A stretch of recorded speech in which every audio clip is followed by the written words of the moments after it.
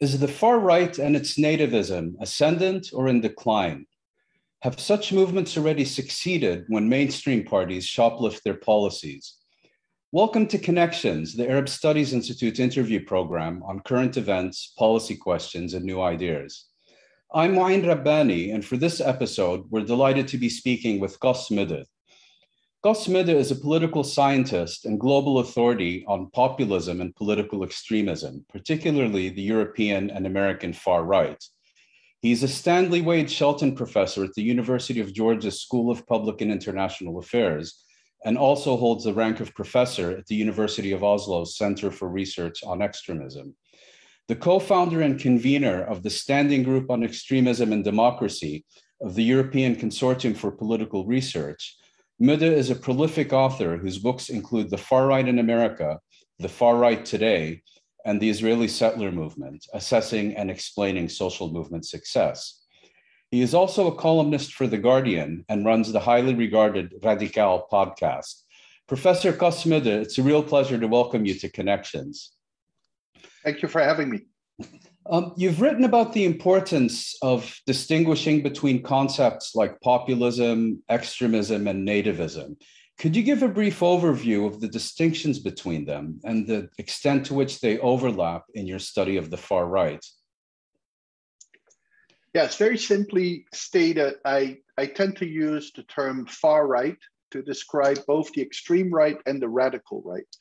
Now, the radical right accepts democracy in its most essential form, as in a combination of popular sovereignty and majority rule, which by and large just holds that the people elect their own leaders.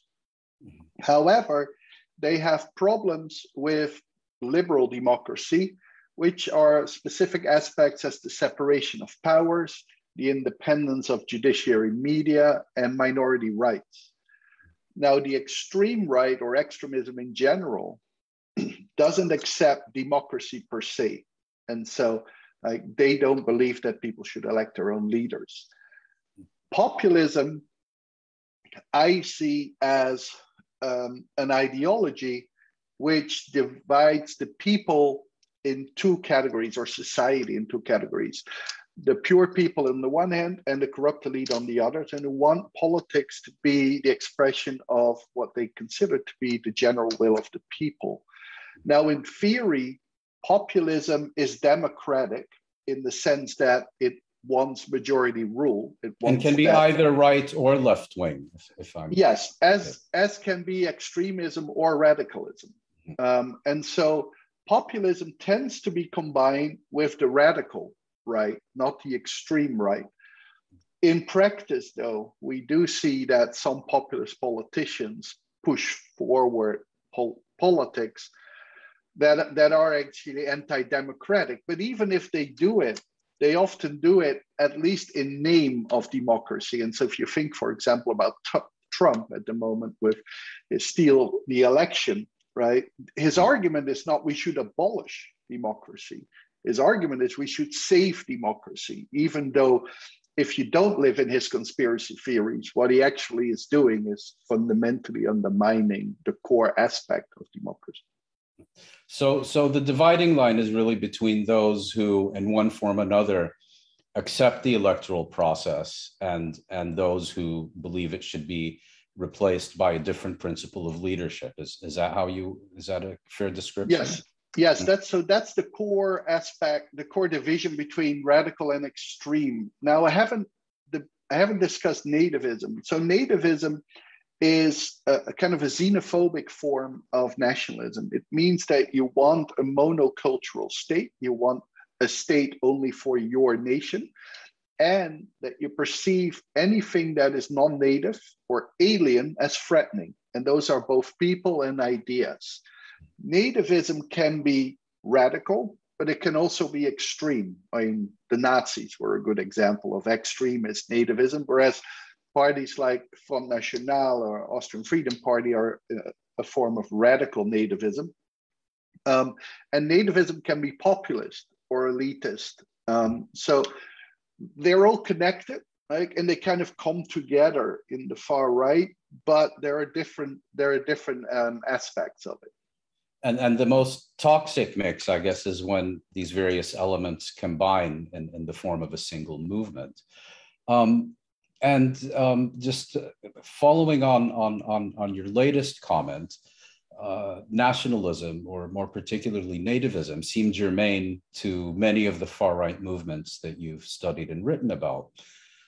So against this background, can we nevertheless speak of a global far-right, or is global and far-right a contradiction in terms, given their nativist principles? So for example, Steve Bannon's failure to establish a far-right international, is that an indication that it's simply impossible to herd these cats? Or did his incompetence fail where others might succeed?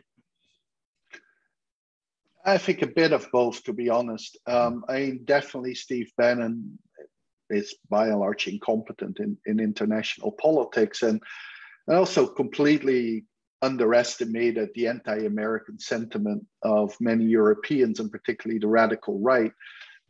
So for Americans in general, there's this idea that the far right started with Trump.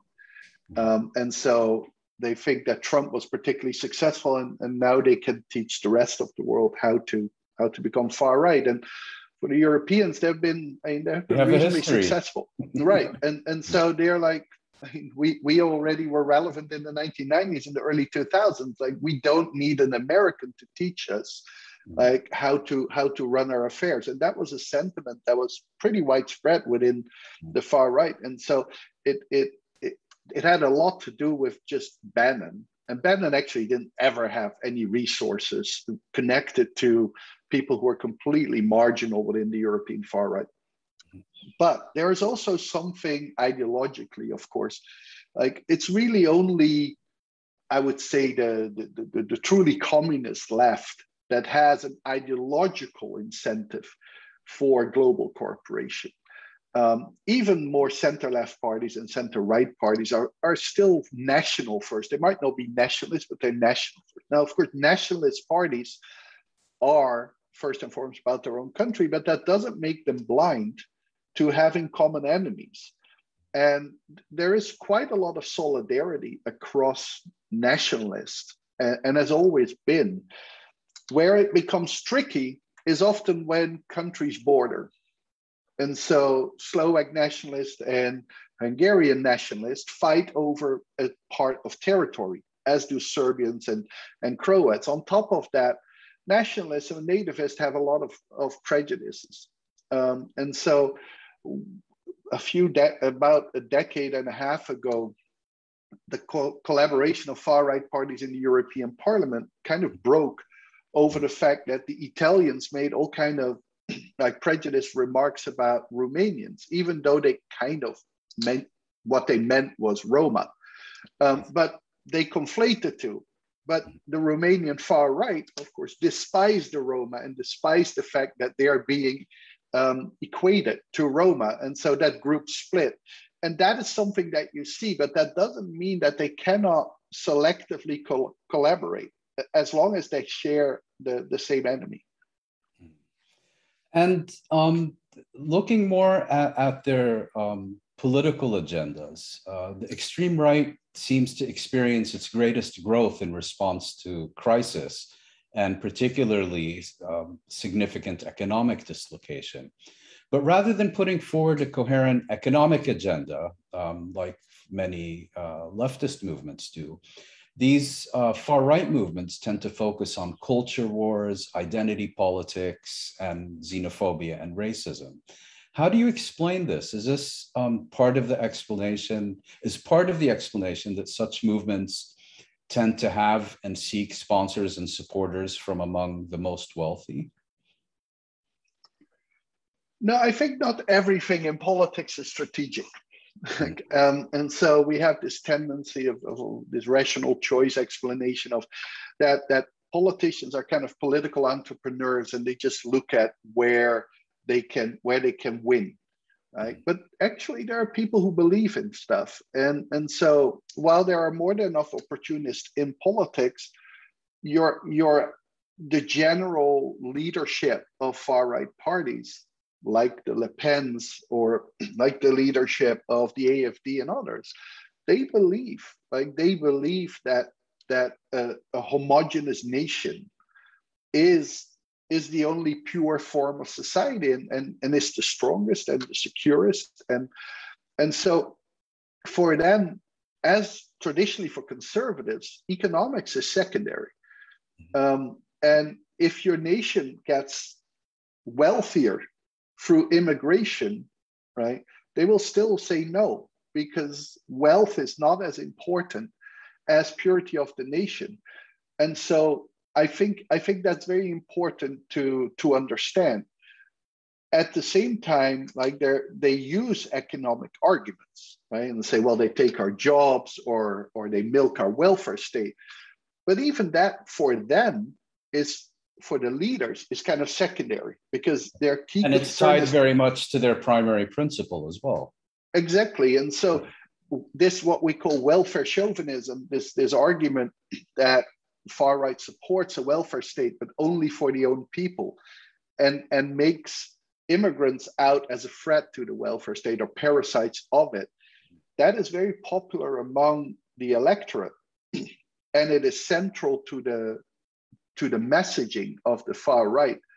But the economic argument always remains secondary for the far right. And so in that sense, this is not about to make your coalition as big as possible. This is really about what you all believe in. They truly believe that the core of society, of life, is the nation, and the nation is an essentialist being that can't mix because it weakens. Right. I mean, that part I understand, but I'm still nevertheless a little surprised that these movements and leaders don't recognize that, in a sense, it was economic crisis that gave them a real shot in the arm. And then they don't try, in addition to the principles that you've enumerated, they don't try to develop coherent economic programs that would presumably help substantially increase their own support, particularly those who are contesting elections. No, I get that, although I think there's a very, very strong misunderstanding about this idea that economic crises lead to the success of the far right. This is all based almost exclusively on one case, a traditional case, which is Weimar Germany. But we have to remember that, first of all, Hitler never won a majority of the vote. Like at best, he got a third of the vote. He came to power because of opportunistic coalition politics of mainstream parties. But more importantly, there were elections in other countries. There were not many democracies at that point in time, but in all of these other countries, also hard hit by the Great Depression, the far right didn't do anything. And what we see since is, for example, one of the biggest economic crises in the post-war period was the oil crisis. 1970s. 1973 didn't do anything for the far right. The far right emerged in the 1990s, primarily in countries that did really well, like Austria, very low unemployment, Belgium, very low unemployment. And even today does really well in some of the richest parts, like Scandinavia. So at best, this is about relative deprivation, about people who are not poor, but who are poorer than either they were or than other people. So economic insecurity. It's status anxiety. Yeah. And that is a bit different, because it's not so much about your absolute position, it's about your relative position in society. And status anxiety would probably combine very well with xenophobia and nativism. Absolutely, because then the idea is that, so what you actually see among some supporters of the far right, particularly in countries that are pro-capitalist like the US, there's not much status, there's not much resentment towards the rich, because they're associated with hard work. There is resentment to a certain group of rich people, mostly bankers, because they're seen as parasites. They don't produce anything. They are not the job creators. And at the other hand, there is an absolute prejudice and dislike so-called parasites of society, which in the discourse of not just the far right, but more broadly, is quite often racialized. And so these are the groups that, even though numerically they're almost always predominantly the native population, like disproportionately at times, these are racialized minorities. And so that is where the two come together. And that often plays into, let's say, traditional anti-Semitic tropes of Jewish bankers and globalists and George Soros and so on. Yeah, and so this is in part, and it depends, because anti-Semitism is much less important these days than it was in the 30s, of course, and it has come back a little bit with the George Soros trope, although even in those cases, it is kind of hidden. It's kind of a dog whistle, right? Mm-hmm. But yes, there is this idea that elites are manipulating immigration for their own purpose, right? And whether these elites are the Jews, which is in a minority of cases, or the left, like that doesn't matter. But there is this idea that there's something bigger going on. Right. And following on that, so in one form or another, the far right is currently in power or sharing power in several European states, in Brazil, India, Israel, and recently also, as you mentioned, in the United States. So in your view, is it an ascendant global force, or do you believe it has reached its peak and is now in decline? And related to that, should we focus primarily on the performance and gains of such movements, or should we instead look more closely at the extent to which the agendas of these far-right movements and their policies are co-opted by more mainstream political parties? Let me start with the second. I think this has always been one of my big frustrations. We tend to externalize the far right to those outside of the mainstream, which also means that parties that are classically far right, when they become mainstream, that they're seen no longer as far right. And then we start to call them populist, for example. And soon we come up with terms like national conservative. Even though their ideology hasn't changed, just their power has changed. I think as a liberal Democrat, like, our concern should be about radical right policies. It's not about the actor, it's about the policies first and foremost. And so I rather have a radical right party implementing liberal democratic policies than an ostensibly liberal democratic party implementing radical right policies. That being said, we know of radical right parties that, leaving to their own devices, they're going to implement radical right policies, whereas we don't necessarily know that with mainstream parties. It's also, while there has been significant mainstreaming of the far right, even someone like me who's extremely critical about the mainstream right, you still have to acknowledge that Austria being led by Kurz is bad. But Austria being led by the FPÖ would be far worse. Right. The Netherlands being led by Rutte is, in my opinion, really bad. But the Netherlands being led by Baudet would be a complete and utter disaster, right? And so there are gradations, but it's not black and white. Like, you cannot say there's one nativist, like one source of nativism and the rest is non-nativist. That's just not true anymore.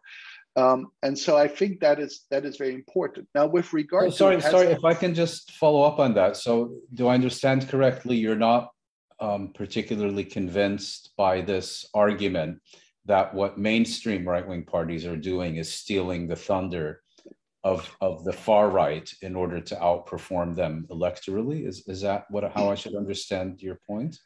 I mean, a lot of political science research shows that simply isn't the case. And I think what we're seeing is that it's a little bit the same as when the Social Democrats took over, adopted the pro-market policies.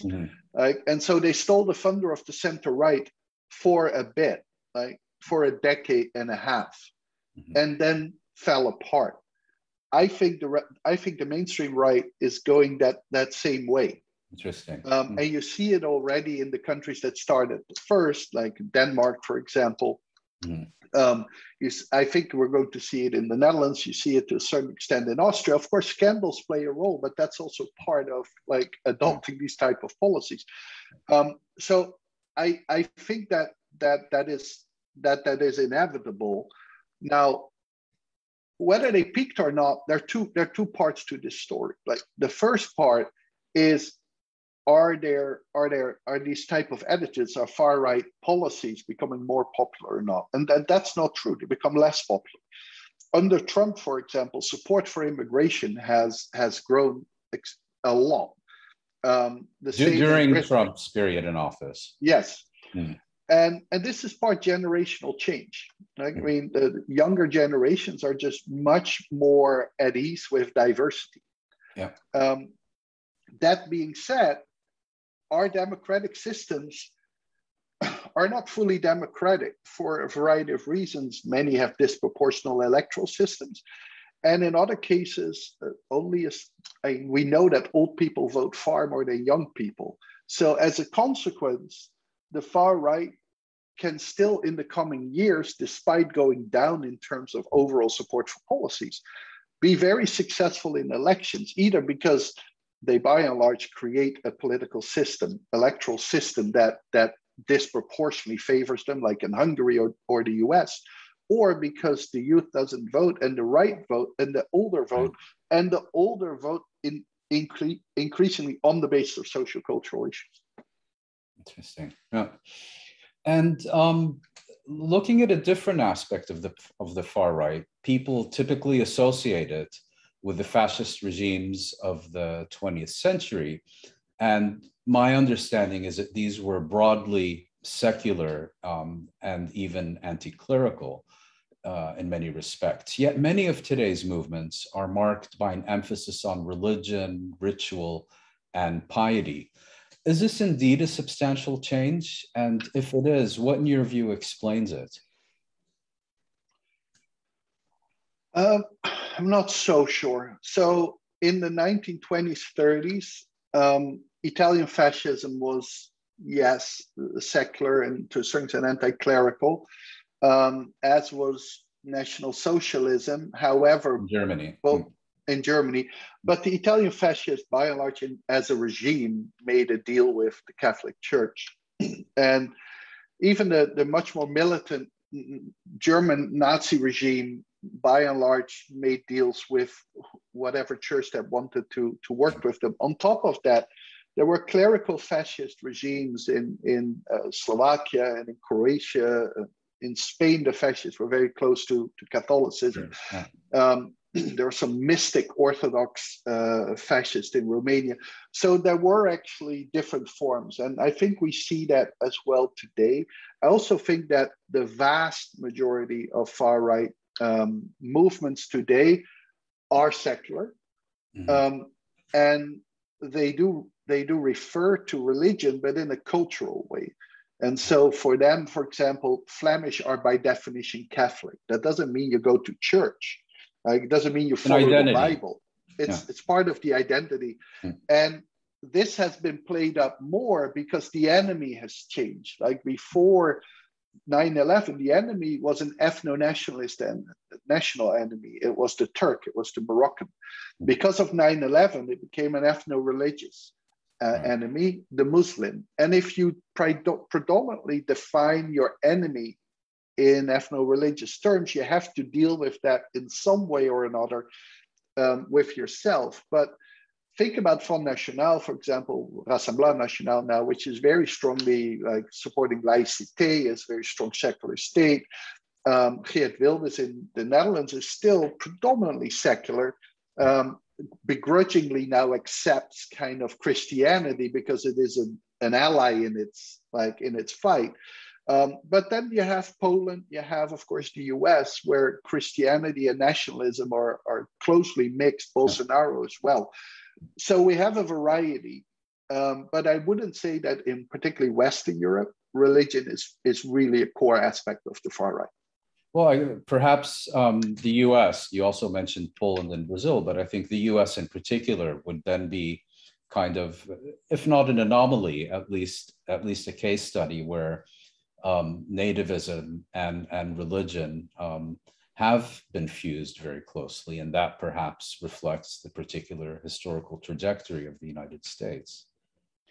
Yeah, I think this is actually a very interesting issue. And pretty much until the storming of the Capitol on January 6th, Christianity was almost written out of the story of Trumpism.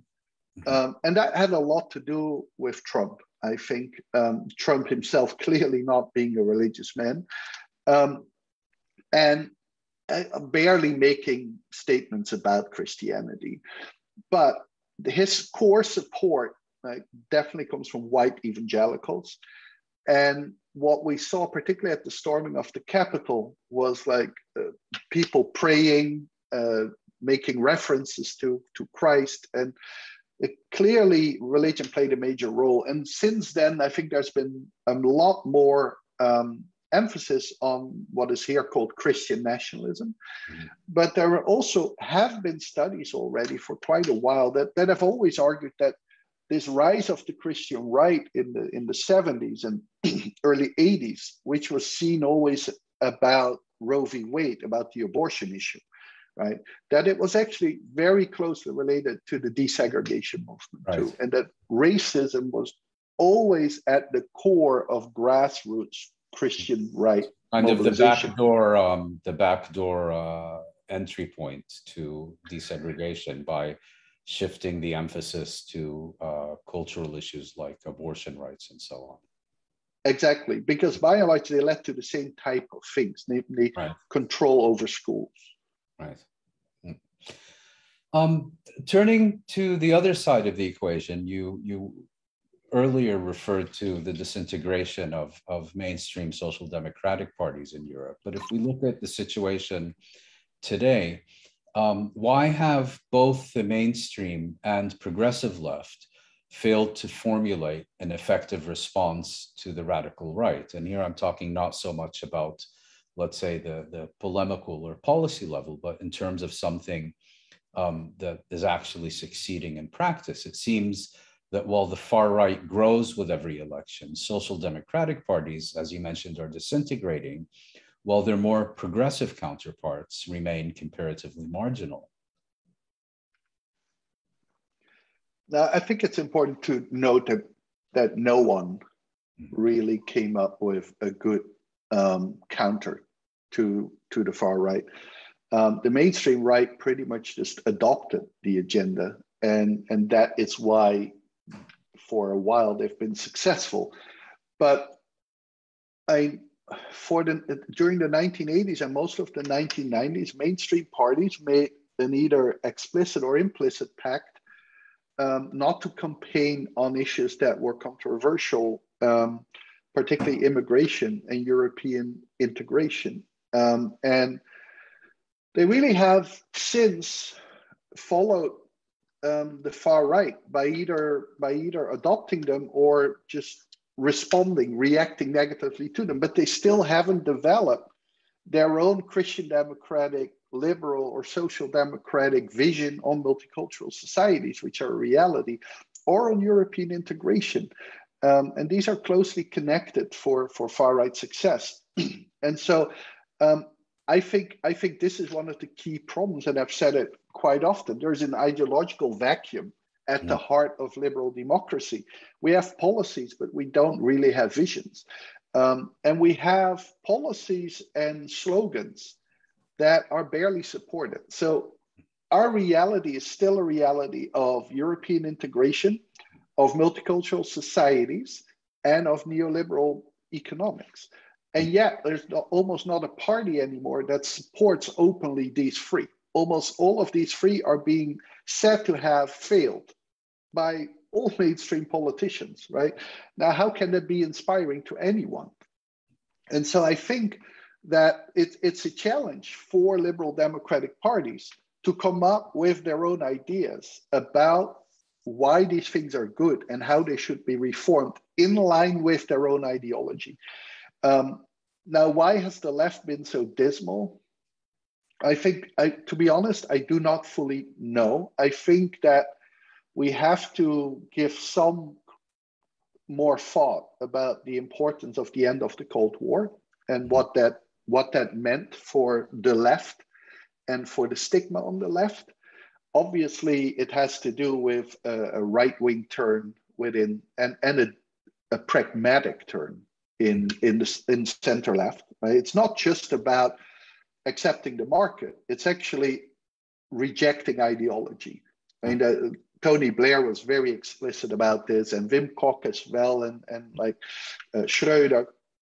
And so I want to see an ideological restart of social democracy, not on the basis of like policies, on the basis of ideals, and then you get to policies. I do believe that actually there is a massive support for it, but at the moment, like most of the center left is vanilla. Like it is too centrist for left-wing people, right, and it is to centrist for right-wing people too. And so what do you see? You see that the Greens are winning in certain parts. You see that the so-called radical left is winning in Denmark or in Norway. And they seem to have more clarity in their agenda than exactly. I mean, what do most center-left parties these days stand for? Like what they mostly argue is that they're not as right-wing as the right wing. That's not a policy. So, but if I were to ask you to gaze into your crystal ball, do you see in the coming years that it will be more clearly parties with more clear agendas like the Greens and the radical left that will continue to gain? Or do you feel that perhaps more mainstream social democratic parties can perhaps overcome these issues that you've just mentioned, you know, the reactive politics and third way and so on, and perhaps develop a more coherent response, which is not only, you know, reactive in nature, but sets forth clear agendas of its own, which, as you mentioned, has very substantial popular support in many of these societies? I mean, as a crystal ball watcher, like I'm terrible, but I don't directly see a trend. I think, particularly in terms of elections, right? Because what we forget is that elections are just really national. Like there are global trends, but every single election, 80% is just national. And so government parties tend to lose, right? I mean, this is one of those. And iron law of politics. And so when you look at the last elections, last 4, 5, 6 elections in Europe, they go up and down, but on average, like government parties lose, opposition parties win. So I think the biggest challenge to the left is their fragmentation. But fragmentation is also really the story of European politics today. Overall. And overall. And this is very normal because we have at least a 3-dimensional political space. We have a socioeconomic left-right.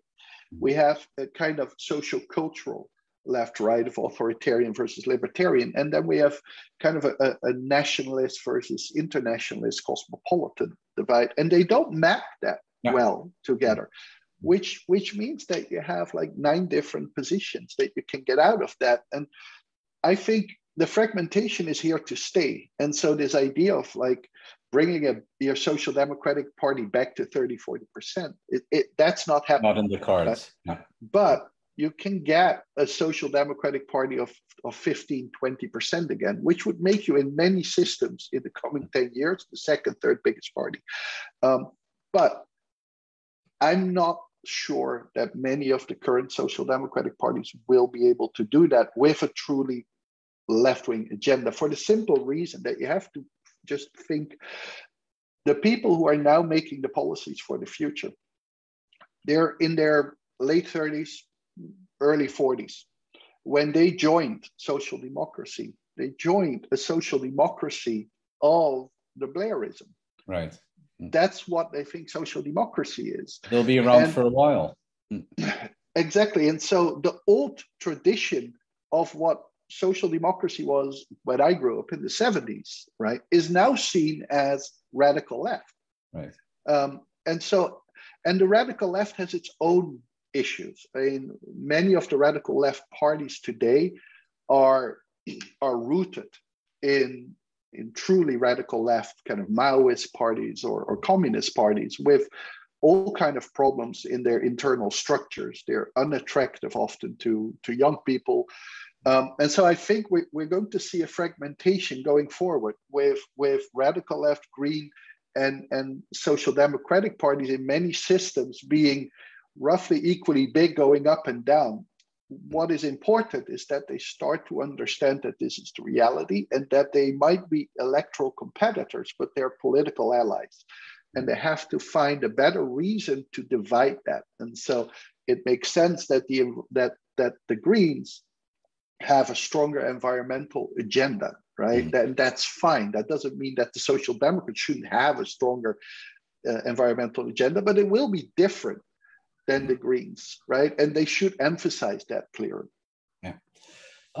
Finally, the focus of your research has been on Europe and North America, and that's primarily what we've been discussing today. But having said that, and given the focus of this program, in your view, what lessons does your research hold for the Middle East, and particularly for progressive forces in the Middle East? I think there's a lot going on in the Middle East at the moment, and in part they have very different issues. I mean, even if they have the same issues like immigration or security, they have them from a very different perspective. I think there is a general lesson always to be learned, and that is progressive politics should be progressive. And the organization should not be more important than the goal. And I think that is what particularly the lesson of social democratic parties is. They have adapted to survive as an institution, but not as a social democratic party, like just as the institution. And in the end, it won't save you, but more importantly, it definitely won't save social democracy. I think on the other hand, there's also a lesson to be learned, what we can learn from countries like Tunisia, or that other countries can learn from us. We're now in the West, like Europe and North America, we're at a struggle that many progressives have been fighting in the Middle East for a while, and that is there are two struggles. There's a struggle for democracy, in which you have pretty much the autocratic forces in power and the rest. And then there's a struggle of what would be the best politics. Generally, that comes after, because first you need a democracy to fight among yourselves. Now, ideally, you fight with all the Democrats against the non-Democrats. The problem is, in many countries, the Democrats are not strong enough. They can't do it alone. And so the question has always been, can you work together with other groups that fundamentally are against what you stand for, but share their dislike of the autocrat, right? This is what is in Hungary at the moment, the issue, right? Where the democratic opposition works together with Jobbik, which is still, I believe, a far-right party, but they hate Orban. And so for Jobbik, there is an incentive to get the liberal democratic system back, which they then might want to destroy. But in the first run, they're an ally. And I believe that the Hungarian opposition should work with Jobbik, because the first struggle is to keep or get back the liberal democratic system. That's why I understand why in North Africa, progressive forces work together with Islamist forces to create a democratic system. But it is important to keep your eye on the ball, right? And understand that you can't compromise on everything, and that these are your temporary allies. With limited objectives. With limited objectives, but it's also important that your that your struggle over, for example, whether your wages are increased by $2 is a different priority than your struggle over whether your system is democratic or not. Right. Professor Cas Mudde, thank you very much for sharing your expertise and insights with us on Connections. Thank you. It was my pleasure.